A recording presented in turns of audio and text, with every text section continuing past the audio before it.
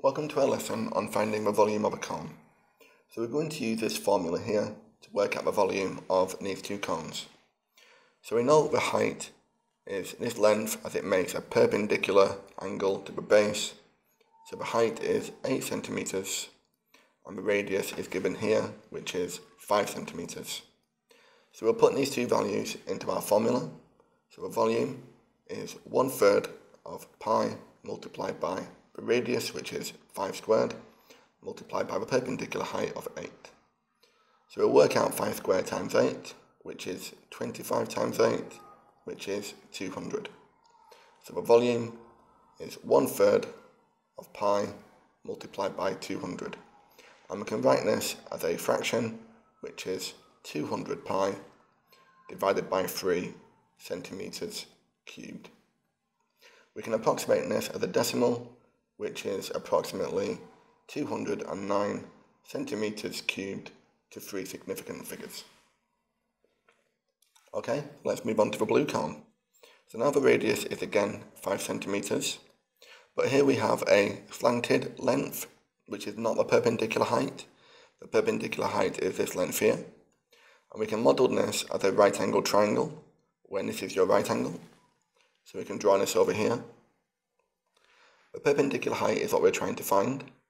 We know the base is the radius, which is 5 centimeters, and the hypotenuse, which is opposite the right angle, is 13.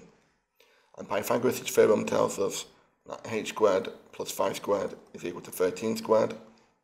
So h squared will equal 13 squared minus 5 squared. So h squared will equal 144. We can take the square root of both sides, and these will cancel. So the perpendicular height is 12 centimeters. So now we can use these values to work out the volume, which is 1/3 of pi multiplied by the radius, which is 5 squared, multiplied by the perpendicular height of 12. I can simplify this by writing it as a fraction, which is 25 pi times 12 over 3. I did this because I can simplify this fraction by dividing the numerator and denominator by 3. Then these will cancel, so I'm left with 25 pi multiplied by 4. 25 times 4 is 100, so the volume as a multiple of pi is 100 pi centimeters cubed. And as a decimal, this is approximately 314 centimeters cubed to 3 significant figures.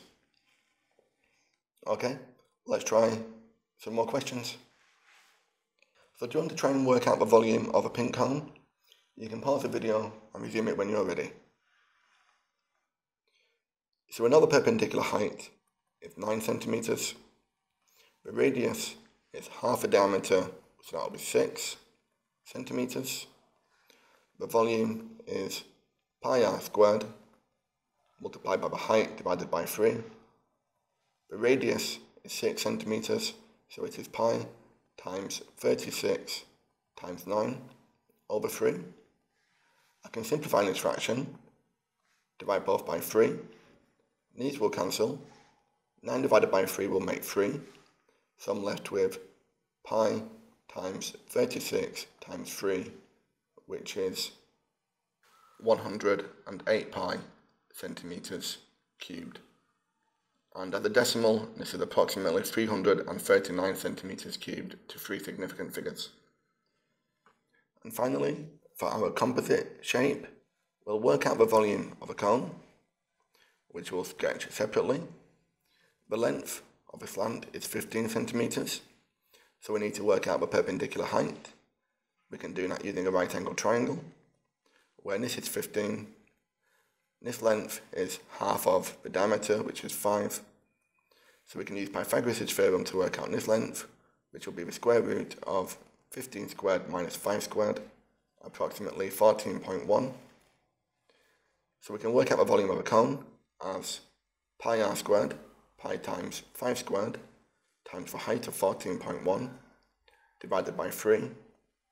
We can put this into a calculator, and we get approximately 370 centimeters cubed.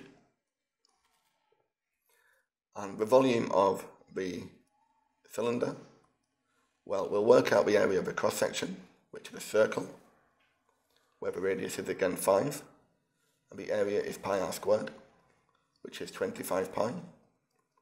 We'll multiply it by the depth of 4, which is 100 pi, which is approximately 314 centimeters cubed. So the total surface area will be the sum of the cone and the cylinder, so this will be approximately 684 centimeters cubed. Okay, thank you very much for watching, and I hope you found that useful. Thanks again, and take care.